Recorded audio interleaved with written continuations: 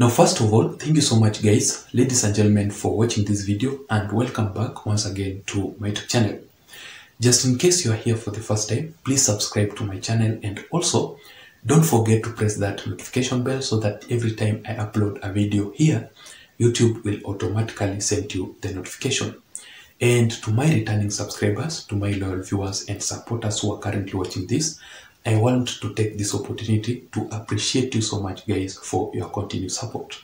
So feel very much welcome, and I don't take your support for granted. Now I just want us to go straight into our critical analysis for today without wasting much time. And yesterday, ladies and gentlemen, the Azimio la Umoja Alliance leader, Right Honorable Raila Odinga, held his no handshake demonstration rally at Jacaranda Stadium. The turnout was good, and I must comment on that one. And therefore, Raila Odinga has promised his Azimio la Umoja Alliance supporters that he is actually planning to hold several demonstrations across the country in Mombasa County, in Kakamega County, and also in the larger Ukambani region. President William Samoei Ruto, on the other hand, has stood very firm, and from the look of things, President William Samoei Ruto has not been shaken even a little bit by Raila Odinga's threats and insults. You know, William Samoei Ruto has always maintained that he knows what Raila Odinga wants by holding these several demonstrations. And what Raila Odinga needs, according to William Samoei Ruto, he only wants the handshake and to be brought into the ruling government. And William Samoei Ruto has made very clear that in as long as he is the president of the Republic of Kenya, he will not allow that to happen. He is not ready for that handshake with Raila Odinga, and he is not very much ready to bring the opposition to the government, because he has maintained that the opposition should play the roles of the opposition side, and the government, the people who are in the government, should play the role and the duties of the government so that they can deliver their projects to the people who elected them to the government. You know, Raila Odinga was presenting some demands or some ultimatums to President William Samoei Ruto. Number one, Raila Odinga was urging his Azimio la Umoja Alliance supporters to completely reject the 2022 general elections results, because according to him, it was not free and fair, because his votes were stolen and he was supposed to become the president of the Republic of Kenya. According to his analysis, according to his records and statistics that he has, Raila Odinga has maintained that he won the previous 2022 general election by around 8.1 million votes against William Samoei Ruto's 5.9 million total votes. And secondly, Raila Odinga has maintained that he does not recognize William Samoei Ruto as the official president of the Republic of Kenya. You know, that is the funniest thing, because all the allies of Raila Odinga from the Azimio la Umoja Alliance side, especially the elected leaders, are currently working very closely with William Samoei Ruto so that they can deliver their projects to the people who elected them in their regions or in their places. But their patron, their candidate, the Azimio la Umoja Alliance candidate, is on this side opposing William Samoei Ruto's presidency. And that one, Raila Odinga has demanded that the IEBC data and records concerning the previous 2022 general election must be put on the public domain.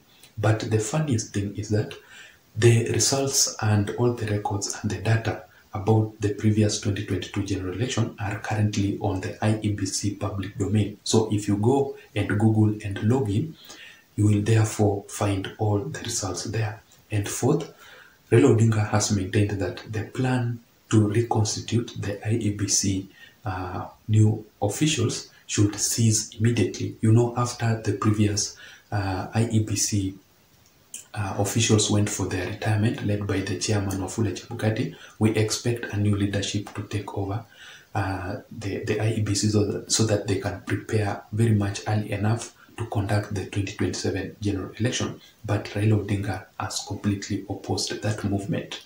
And the fifth point is that Raila Odinga has maintained that the Azimio la Umoja Alliance must reject the UDA politics. And from the look of things, I've not seen yet William Samoei Ruto campaigning because politics are over.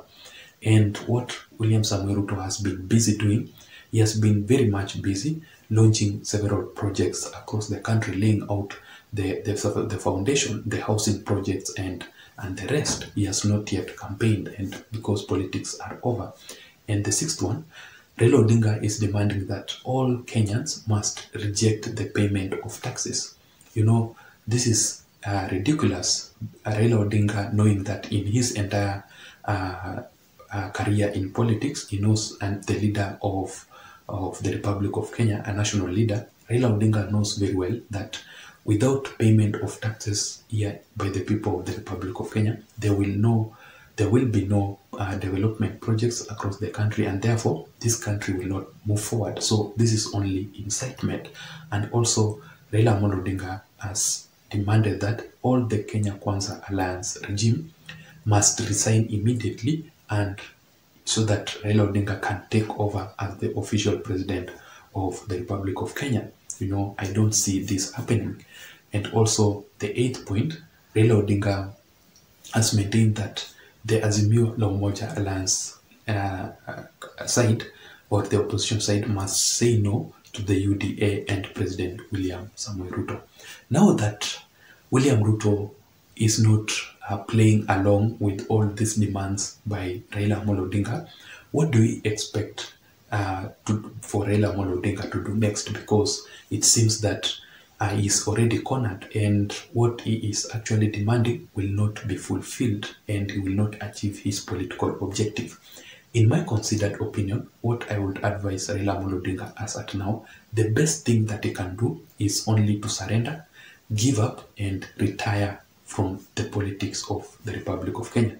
This will be the good thing, because if Raila Odinga continues with all these demonstrations, then he will be destroying completely his legacy in the Republic of Kenya.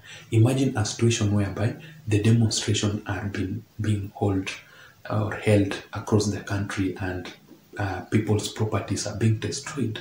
And Raila Odinga, remember that according to his age, he must only, the time he goes for his retirement, he must ensure that all the people will feel the pain of, Raila Odinga exiting from the politics of the Republic of Kenya. But immediately he destroys the people's properties. Immediately he carries on with his own maandamano. Then people will get tired of him. Even if he goes for retirement, people will start rejoicing. And remember that that will not be a good thing, considering the fact that the Odinga's family are the first families of the Republic of Kenya in the politics of the Republic of Kenya. And also, Raila Odinga has played some important roles in the country. Therefore, him going for his retirement while destroying his legacy will not be a very, very good thing.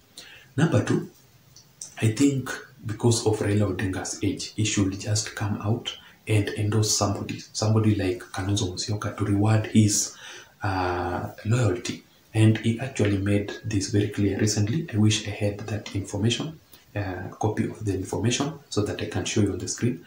Raila Odinga made it very clear that if he will endorse somebody like Kalonzo Musyoka, he will do so, but currently he is not ready yet to endorse Kalonzo Musyoka. But when the right time comes and he must endorse, then he will do so at the right time.